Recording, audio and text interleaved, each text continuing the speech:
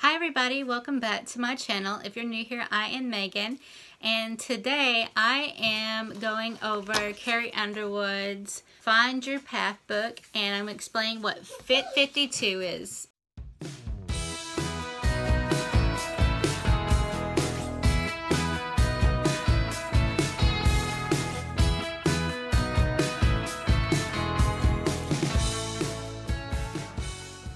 Sorry if you can hear my son, he's running around in circles. He is getting fit, apparently, getting his exercise in. But anyway, Carrie, she is all about getting fit, and at 52 weeks out of the year. This is the philosophy of the FIT52. It's a way to get fit, and it's a way to stay fit.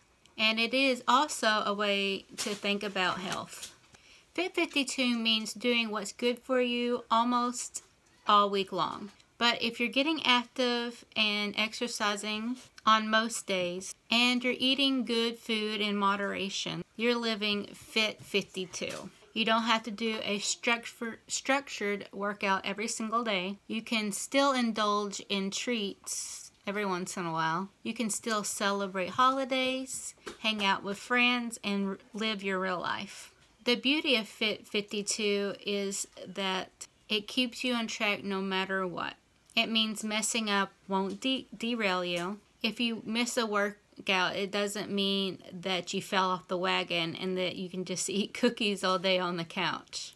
Instead, it means that if you slip up, you can put it in perspective. You'll see that the missed workout that you had was a nice day off, but you will be healthy for the rest of the week. And if you're anything like me, if you do a workout that you absolutely hate, you're not going to want to keep it up. As soon as you stop and start doing what you were doing before, any good work that you had done will be undone. FIT52 means integrating healthy behaviors into your life in the way that you enjoy so you can keep them up. Are you like Carrie? As with Carrie, she likes to record all of her workouts in her journal. Some people like to do this. They like to remember how many sit-ups they did or how much weight they lifted so they can keep progressing and keep their workouts organized. Or they may use technology, tracking every exercise, minute, step, or every calorie burned on their phones or their fitness watches. Others, like me, aren't that interested in keeping track of every single move. I do like to keep on my, I have an app called Lose It, and I like to put in everything that I ate for the day, if I remember. Sometimes I forget to do it, but I do like to do it because it tells me if I want to lose so much weight, I can put it in and it will tell me how much calories that I can consume that day. So for my breakfast, I may eat 300 calories. It'll probably be more like 500. But then lunch, it will tell me how many I need to do for lunch and how much for dinner. And if I go over that amount, it will put it in red. So it was like, hey, watch out.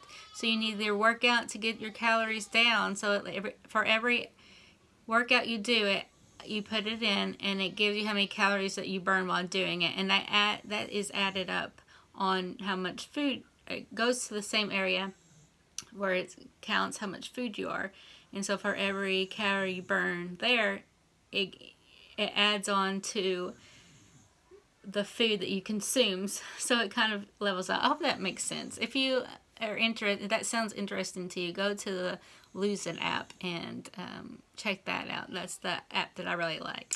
It's my accountability tracking. I think everybody does need accountability tracking, like Carrie's journal and her fitness watch is her accountability tracking. She has it in her phone and her app, but then she said every single morning or at night, I can't remember which one it's, but she'll go and she'll write down all of her everything she ate in her journal and every workout.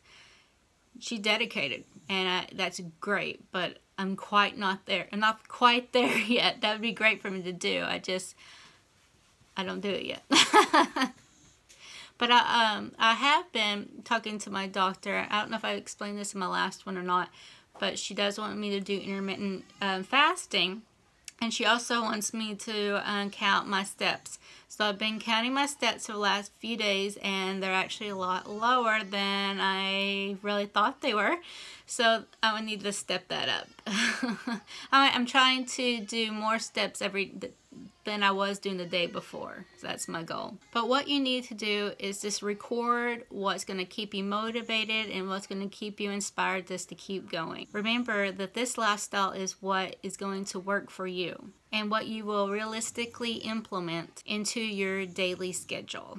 Like I said before, the FIT52 lifestyle is trying to be healthy the most you can in a week. Every week, all year long. Sorry if you can hear my daughter in the background. Her big brother and her daddy's in there with her, but she is crying. But yeah, I want to get this video out real quick. But anyway, that doesn't mean that you do 100 sit-ups or 50 push-ups every single day without fail. Structured exercise is great and very important, but the truth is that a lot of people can get exercise just living their daily life in a more active way.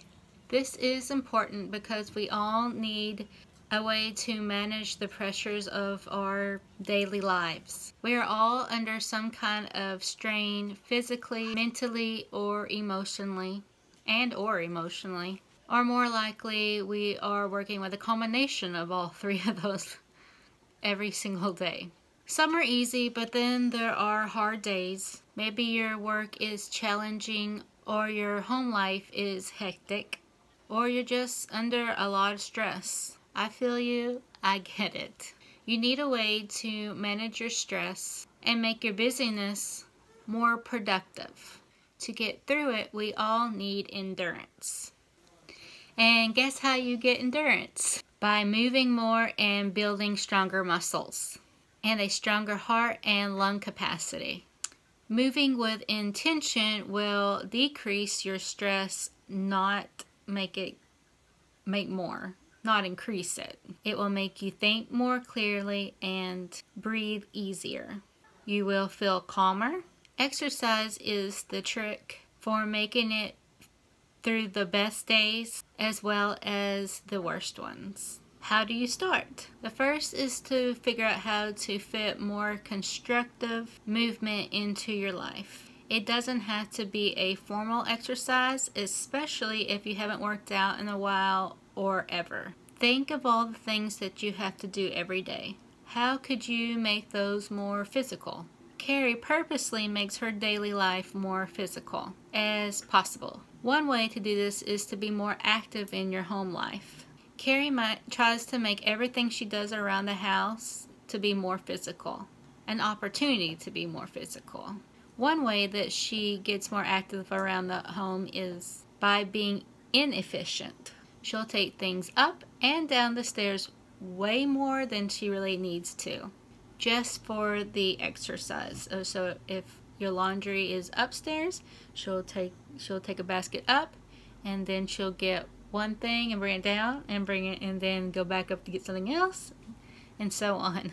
She's always putting things away. I know if you're a mother like me, like clothes and toys, and she feels like she's always running around after her kids, and so do I. To sum it all up, life can be strenuous. Life can also be stressful, and exercise helps with that too. Exercise is something that you can do throughout the day. As you go about your day, fitting a more structured exercise session into your day will make all the other parts of your life easier. Okay, next I'm going to go into the journal part. If you've seen my other videos, you know that Carrie likes to keep a journal, and she has put in her book different little journal entries. And this one is called, here's Carrie going up and down the steps with her laundry. She says that she actually doesn't have anybody take care of her house. She says she has a maid once a month, but she doesn't have a chef or anything like that. So she does everything in her own what is called Are You Tracking Yet? And it says, When I moved to Nashville and started working with trainers and learning about how to exercise and eat for health instead of just to be thin, I also started expanding my journal beyond calories to include more comprehensive information about what I was eating and how much nutrition I was getting. I started tracking fat, carbs, and protein. At first, I wasn't sure why I was doing this, other than I liked information and wanted to know if my eating was balanced. I wanted to compare my days, and this helps me stay on track. I began tracking all this information in my journal in 2006 or 2007, and then I discovered that they have actual diet and nutrition tracking apps, like I was saying, my Lose It app.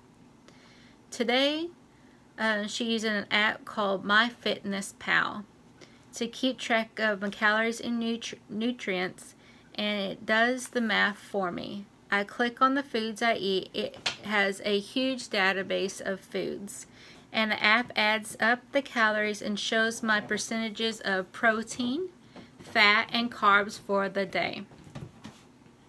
I can see if my percentages are on target for my goals, and I can look back to see what my percentages are or what they are. Maybe my fat percentages is high that day, but then I can see that I had half an avocado. And I know that's okay because it's in healthy fat. Recording everything in the app helps me keep things balanced, and when I know that I have an occasion coming up where I will probably eat more, I can adjust my other meals accordingly. But you can still call me old school because every morning I copy the information from the app from the day before into my journal, along with everything else I want to remember. I think that keeping track of this kind of information is important for an accountability as well as health. I write down every single thing I eat and every bit of exercise I do. Sometimes I might want to eat something bad, but knowing I have to write it down stops me. I suggest you try this. It might seem annoying at first, but once you make it in a daily ritual, it feels more like something you do just for yourself to stay committed to your health and well-being. Alright, so that is all for this video. If you like this and I helped you in any way, please give it a thumbs up. Subscribe, because I'll be doing more out of Carrie's book. And if you've missed any, please go and watch it. I have a playlist just for my fitness journey. And hit that bell so you never miss any of my other videos. Alright, until next time, bye.